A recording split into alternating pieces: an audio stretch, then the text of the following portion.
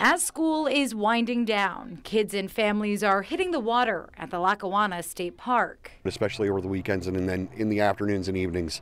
Yeah, a lot of people are coming out. A lot of people are out in their kayaks and boats. This time of year is the busy season, but with the sunshine also comes a grim reminder. You don't want to think about the worst that can happen. It's unfortunate, but people lose their lives every year in our parks and around the Commonwealth in the water. It can happen to anybody.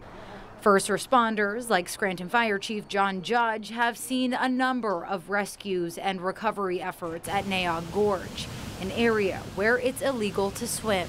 We've already been up there, I think, at least once, maybe twice this season. So we expect as the weather gets warmer, more people are going to flock to that area. So it's always a concern for our members. They're warning people to stay out of those dangerous areas. Not only does it put your life at risk, but the first responders as well.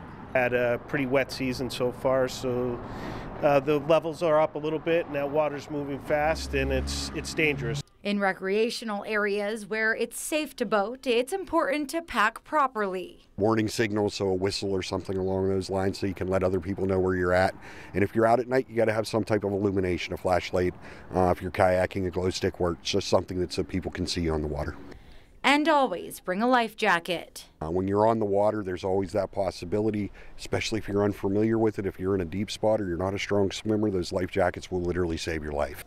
Making sure the summer fun stays that way throughout the entire season. We live in northeastern Pennsylvania. The outdoors is part of the beauty that attracts people here, so we want to make sure that they're doing it safely and enjoying that outside. Melissa Steininger, Newswatch 16, Lackawanna County.